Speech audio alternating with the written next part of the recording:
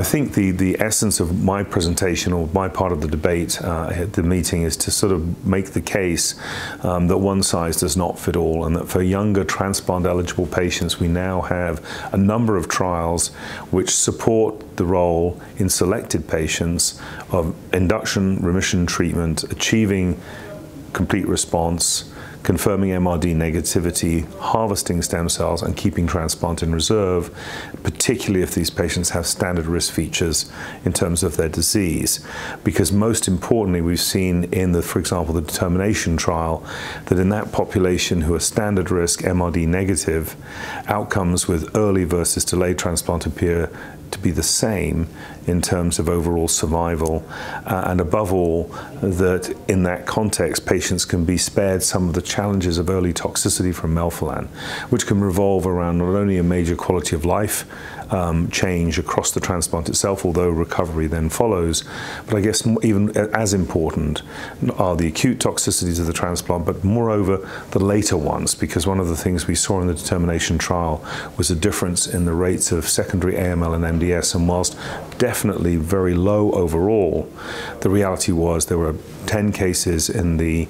early transplant arm versus none at the time of our data analysis in the delayed transplant arm, and that was a significant difference. That's a small number, obviously, but it does help us in making choices around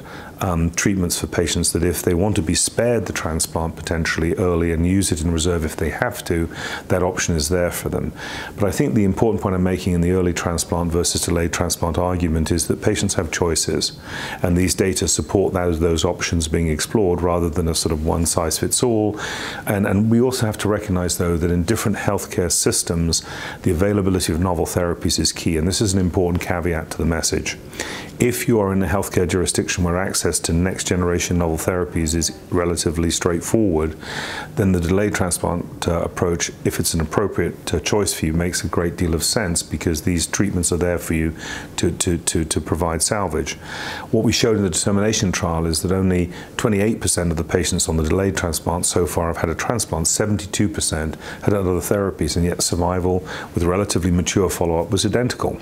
So with all of that in mind, recognizing we still need more follow-up, of course, for survival in an upfront study, we clearly do these days. All of that being said, given the fact these novel therapies were able to successfully salvage patients, keeping transplant in reserve is reasonable for selected patients. Now, one thing I also want to make clear, though, is if you have high-risk disease and you're MRD positive, we really did see benefit to high-dose melphalan. So melphalan matters. The question is it necessary for everyone?